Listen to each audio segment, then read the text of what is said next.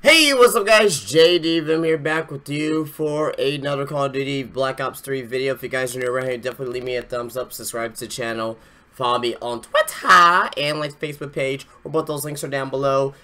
Don't want to talk too much. This is going to be a live reaction to the new DLC maps for Black Ops 3.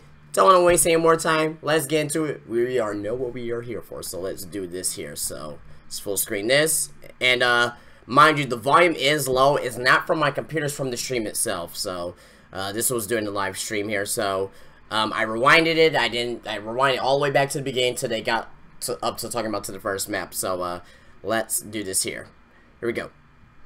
Best for us to start out with the map called Verge. All right. I did that perfectly. Okay, Verge. Okay. This is a reimagining. Where does it come from? And what are we offering this time around? So Verge is pretty awesome. It's the reimagining of BANZAI, which is a map. Oh shit! And we were really excited. BANZAI, World at War. Because it offers some of those challenges just built into the map. It has really high verticality. God, BANZAI. Okay. BANZAI was originally a DLC map from World at War. That was originally a DLC map pack from World at War. That's fucking awesome. And it has the bridge in the middle, and it has the water where you can have too. So yeah, that's pretty fucking awesome. Now what that really means is they wake up at 9 a.m. and they clock in, grab your weapon, go to the okay. That looks like it looks like the back of the map. The bridge is in the middle where you see it right there, right where that crane's at, right there, with those two arcs. That has to be the bridge right there. Then that's the left side where you can go around and you can go through the bottom underneath the bridge, where I'm assuming where there'll be water at. That's pretty cool. How did you take something that was, I mean, when you think about World at War and the original setting of BANZAI, how did you look to translate that this time around? BANZAI from World at War. They haven't not said when this is actually going to be coming out, this actual map pack, so I'm assuming next week, next Tuesday or the Tuesday after. It has to be within the next couple of weeks. Like you said, so you've got the verticality there. In World at War, we didn't have thrust jump, so you couldn't really interact with the ground level and the bridge. We had elements of water in World at War. We had no swimming. Now we have thrust jump, swimming. So we look at that and we say, how can we kind of bring that up to Black Ops 3? Sure. Yeah. We've still got the classic bridge. You could clock in, go to work, fight the other side. But now with wall running, if you want to be clever. Yeah, there's gonna be a lot of wall running. There's gonna be a lot of underwater stuff on this map, I'm assuming. There's a cave up to the right side. I don't know if it's gonna be a cave still, but yeah, this is yeah, I'm pretty fucking excited for this map, BANZAI. I think it's gonna be something very, very fun. So you're gonna be able to bell out of the bridge on both sides, dive into the water, you can kind of flank around. So we brought some of those elements, the swimming, which we love, the verticality of the bridge, and kind of married those two. Yeah, I can see people jumping off the bridge into the water, like just to save themselves. Yeah, that's gonna be awesome. Let's move on to SPIRE. Right? SPIRE, so okay. This takes place in a suborbital airport. Whoa! Suborbital. Just a bunch of fancy words. Holy shit! Okay. That looks like some from the Jetsons. In that it's a very, very clean and futuristic take. Lots of curves, lots of. Yeah, very futuristic. It looks like this looks like a small map, like kind of like a. Don't compare maps, because I mean, but it looks like a small, like a Nuketown or a Combine. Like I think this may be the small map of the whole entire map pack. Man, I don't know. Maybe I'm wrong. On one of these terminals, basically in this airport, and it's pretty awesome how it is. You fight in a lot of clean areas. You're fighting through these terminals, and it feels like an airport, but it also feels very unique. Because there's a lot of core movement that we've done in it as well. Well, in terms of that core movement and some of the engagements, what kind of engagements can we expect in SPIRE?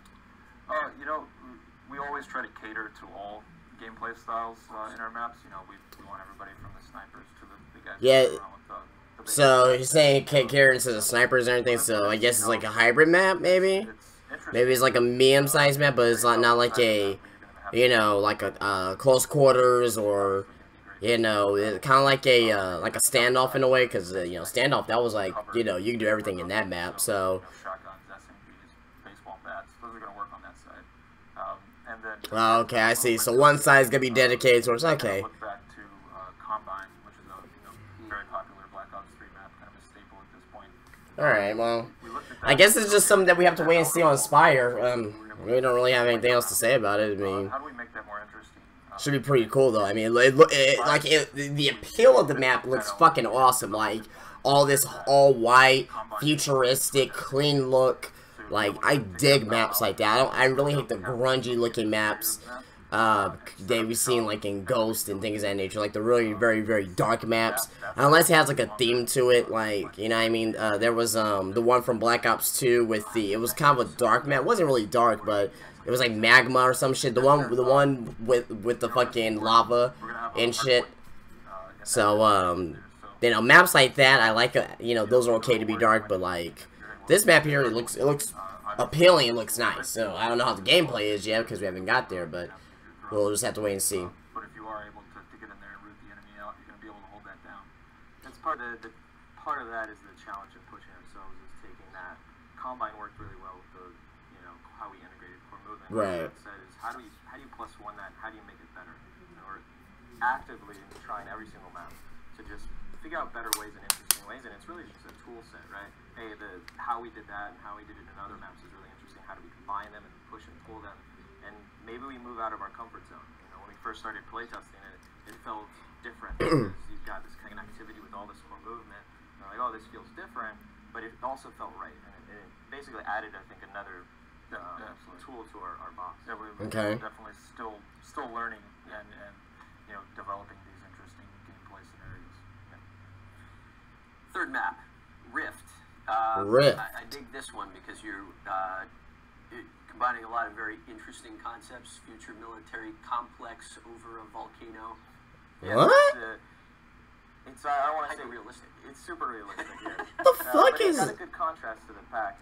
This is what I'm talking about. These dark maps, I don't really dig too much. I don't know, because I mean, appealing wise, yeah, I don't really like dirty maps like this. I mean, there's some maps that worked in the past, as I mentioned from before, but it's just like, ugh.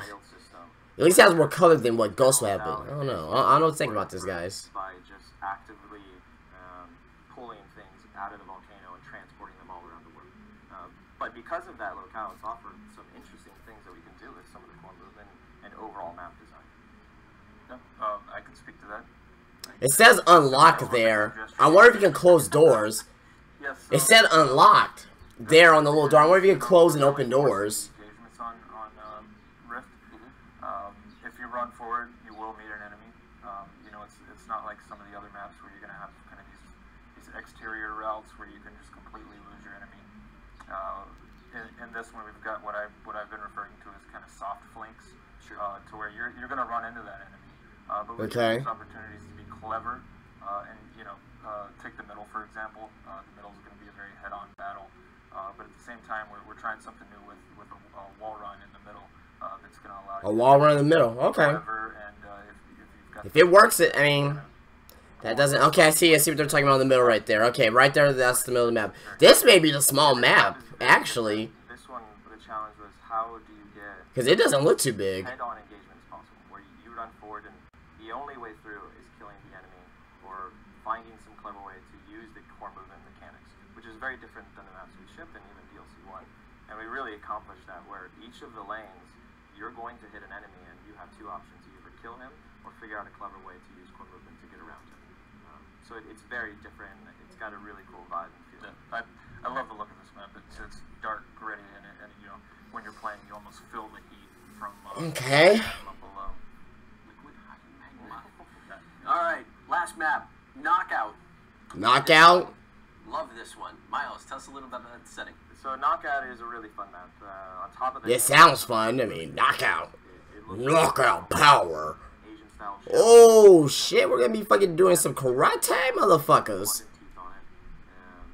Oh, that's fucking awesome. Privately owned island. So super rich dude, right? Like yourself, John. Well, this sounds like my bachelor hat. I mean, I almost feel like you guys have like peered into my life. We did. All of our references. This reminds me of War at War. Reminds me of Castle a little bit, because Castle looks something like this here. This is obviously not reimagining though. He's really into martial arts, and he hires people to come and fight for him on his tournament. But he also loves the 70s, and he loves old school kung fu. Again, the parallels are amazing here. So in the interiors, there's one where it's a disco. The guy has his own personal disco. Disco? The doors light up, and he's got a disco ball. What? You're outside, and you're looking at this very traditional Asian urn, this dragon that's very intimidating, but then you can bust the move by going into the disco for a few minutes, slaying a few people, and then cut out to the rooftops where you can do some of the kung fu. Okay. Dragon goes disco. You know, I can speak to the gameplay.